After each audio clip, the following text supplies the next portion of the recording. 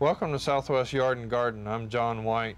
Last week we talked about drip irrigation, and we're going to spend today talking a little bit more about the application of drip irrigation. And again with me is Todd Arnold, manager of the Ewing store here in Las Cruces. And Todd, what is this brown roll here in front of us? This is pressure compensating drip tubing. Subsurface drip, some people call it. It also can be put on top of the ground, but subsurface drip is what it is. Okay. What kind of applications would we use this in? Vegetable gardens. It can be used in turf applications. Like I said, it can be left on top of the ground or it can be buried. Okay. Now, if we go underground with the line, do we encounter certain problems underground that we wouldn't above ground? Not really. As a matter of fact, it doesn't matter if the small emitter that's in the tube is in an upward position or a down position. Each time the water flows through the emitter, it does flush the opening, keeping it clear of debris. And just like the drip we talked about last week, this also needs a pressure regulator and a Y filter or strainer to keep all the impurities out. Okay. Now this is an inline system, and we were talking about what a inline emitter system means. Right. The emitter is built right into the pipe. When they make the pipe, the emitter is placed inside the pipe as they extrude it. And it's a pressure compensating emitter, just like the separate ones that we talked about last week. Okay. So the water pressure fills the brown line, and then that water goes through this path on the emitter and then comes out. Right. This particular one will emit 0.9 gallons per hour. Okay. And so in an application where you need very even spacings and stuff like a vegetable garden, this would be good, or turf applications where you have your emitter spaced at precise settings.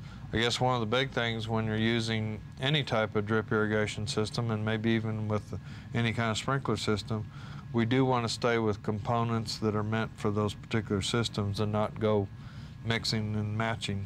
Right, you do need to stay with the same brands, because this particular brand here has its own fittings, and these fittings may or may not fit another manufacturer's hose, and vice versa, their fittings may not fit this hose. Okay.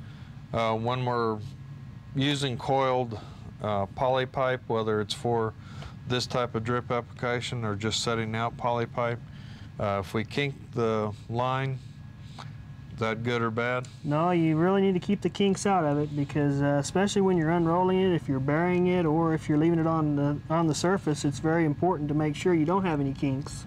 One thing, if you're going to leave it out on the top of the ground, it would be a good idea to use a stick pin to hold it in place, so that it doesn't encounter a kink later on in case some of the plant material gets moved around or the hose gets moved around. Okay. Now these applications are good for plants that are at pretty regular spacings and stuff. Now if we're looking at shrubs and trees, this application is really not that good. What do we want to look at then? Right, then you would want to move to a multi-outlet emitter so you can feed the root zone of that plant. Okay. Say we have a young plant that's planted, we have a single outlet emitter that will help to keep that plant alive maybe for the first year or so, but as those roots begin to grow out and the plant begins to enlarge, then we want to go to a multi-outlet so that we're either running spaghetti tubes off of these out so that we're encouraging that root system to grow out more.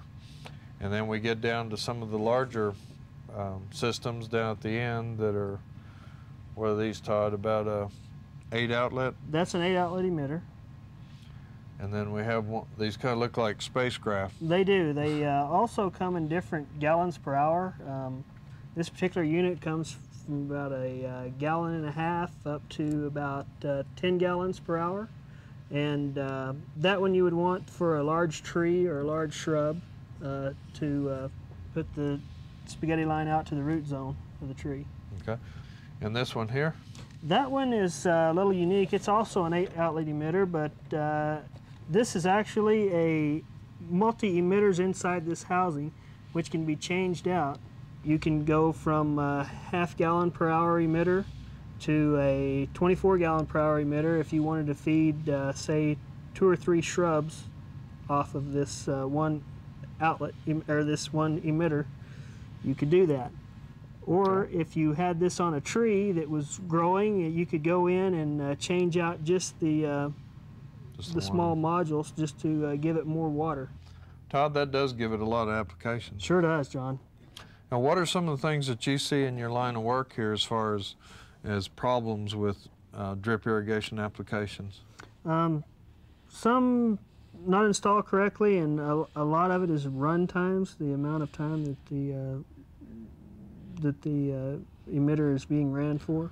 Okay. Well, since the drip system's putting out water in gallons per hour, the system should be run for longer lengths like hours rather than minutes. That's really important. And also, as plants grow, we need to make sure those emitters are put out where the root systems are going to, so that we do keep those plants healthy and growing good. That's correct. But the big thing is we are saving some water because we are putting precise amounts of water down where the plant needs them. That's correct. Exactly what the plant needs when it needs it. Okay. Well, Todd, thank you very much for being on Southwest Yard and Garden and helping us with our questions on drip irrigation. Thank you, John. I enjoyed it.